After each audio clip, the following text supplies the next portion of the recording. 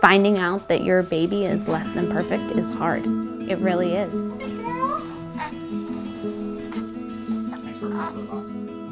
Especially that this is our third child, and we'd had 2 healthy pregnancies, no complications whatsoever. It was really shocking for us to find out that anything was wrong. I mean, not that I would, but I didn't feel any different being pregnant. I didn't have any suspicion whatsoever.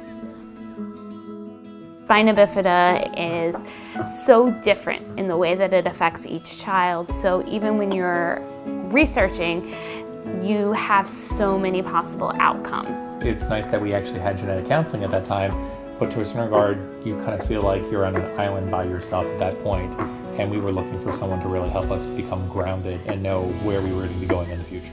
It's a 4D prone phase.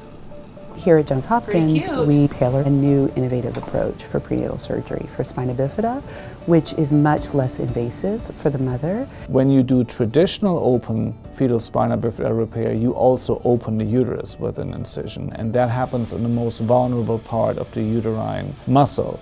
Whereas if you do a fetoscopic repair, then your access to the fetus is minimally invasive, and that averts a lot of problems of open fetal surgery. And gives the opportunity to have a lesser impact not only on the current pregnancy, but for every future pregnancy that she may have or consider as well.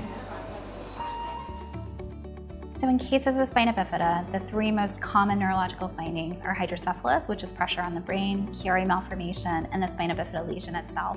It's important that we address those, and through prenatal closure, we're able to reduce the rates of both hydrocephalus and Keri very successfully. Here at Hopkins, as a pediatric neurosurgeon, I'm involved as one of the first team members that they meet as part of the fetal therapy team, and I help take care of their child throughout the course of their life.